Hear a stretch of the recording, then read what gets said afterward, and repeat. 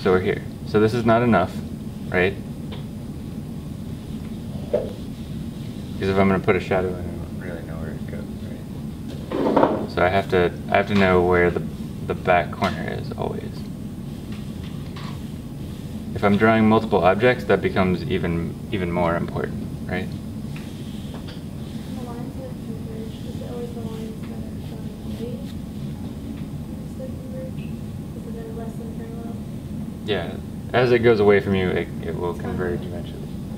Yeah, it's a linear perspective concept taken down to a small level for an object, basically. And we'll get to that when we do perspective. So once you're here, you can add a couple of details, you know, put the lid in.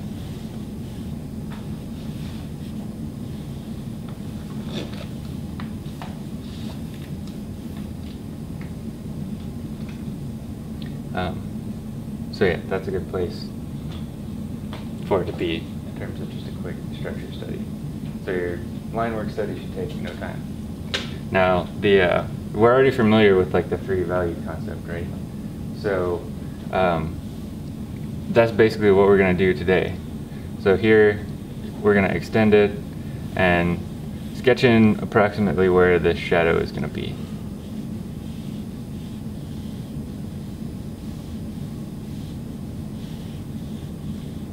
So you're going to have to get out a light and, you know, get it set up near an outlet. The rule of thumb for this is that where there is a change in direction of a plane, there's going to be a change in value, right? So if you pick up the object and you're like, oh, there's a corner there, or there's, you know, some little shift in the direction of the object, then you're going to have to create a value that reflects that, right? So in this situation, how many planes of shadow are there from where I am? Probably 1, 2, 3. Um, On the ground, 2 on the box. Well, I would say just 1, 2, 3, right? And then this is all going to be light, at least in my situation. So I'll start with the ground.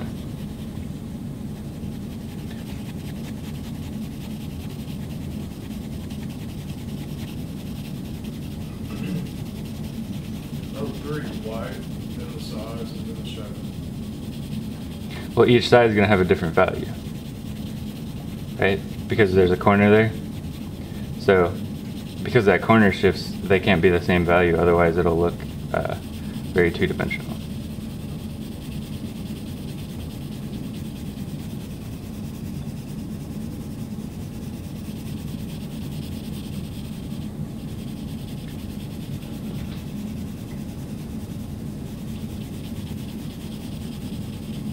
Okay.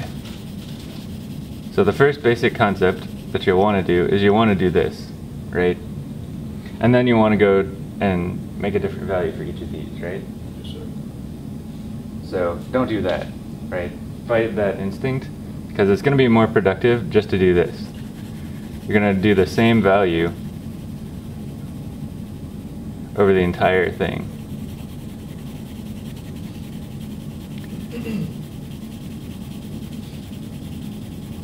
And you just draw right over edges.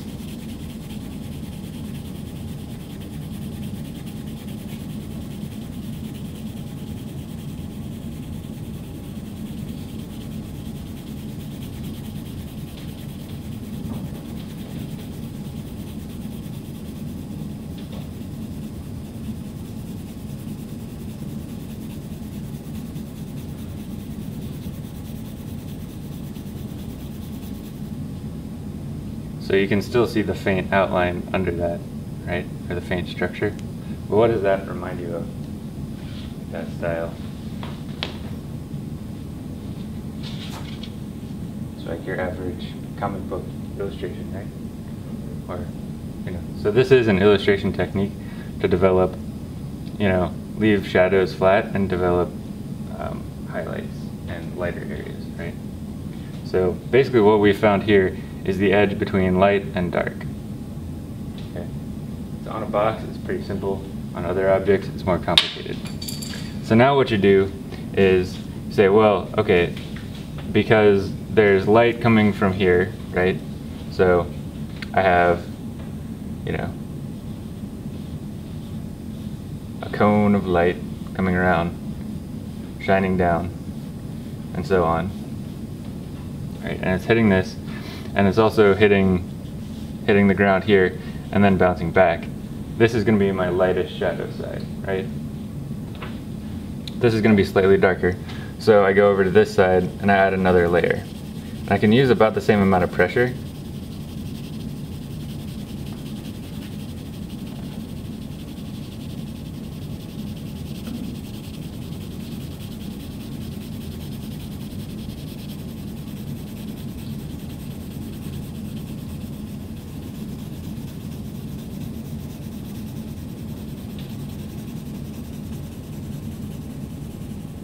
Now if I switch directions, that can help too.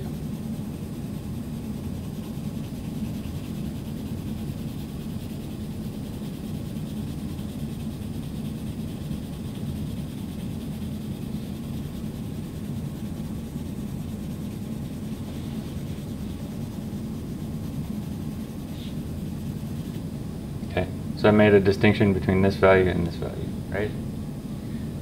Next, I have to distinguish this value, and this value is darker than those two. So now I have to get into the nitty-gritty and get this a little bit darker, right?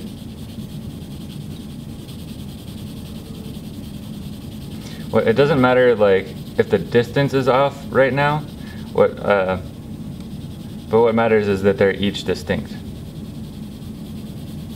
And you can tell that one is darker than the other. What do you mean by the distance? How dark and light they are relative to each other, and how accurate that is.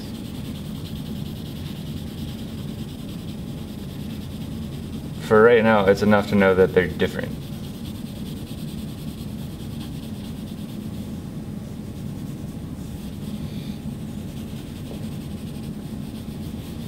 Okay, so if you squint at it a little bit, you should see 3 distinct values. Okay. Are you gonna put a darker value on the other one? What's that? On where? Yeah, that one. No, because the way I see it, there's light bouncing back. It's reflecting off of this surface and coming back. And we have multiple light sources, so. What about this one? The top? I'm just going to leave it because it's a structural study, right? It's not like a full value thing. But we can see it.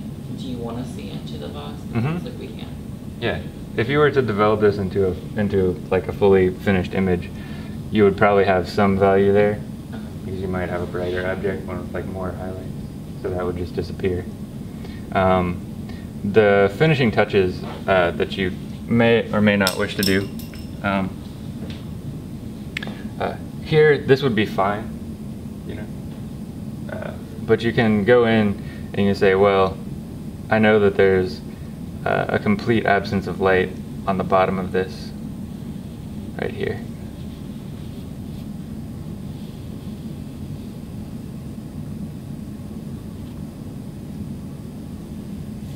Because you know the box is just slightly curved, right? And I can't see that as it's not as dark over here, but that's still there.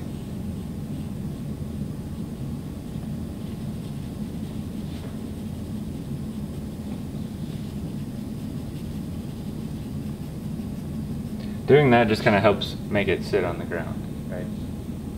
And you know, if you need to, you can do like some indication of the surface that it's sitting on, if you want.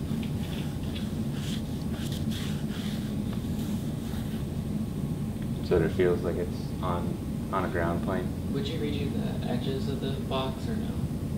Like Not necessarily. No. Later, if I'm fully rendering like this whole scene, yeah. But the main edges that you're working on are just these where there's value. Would you put the lid in or no? The line where Yeah, the you lid can. was? You know, it just depends on where you want to take it, right? How much time you want to spend. You can come back and put that in. Yeah. And you see there's a little teeny sliver right here. So you can stick your thumb under there. A little bit of light. It's very subtle.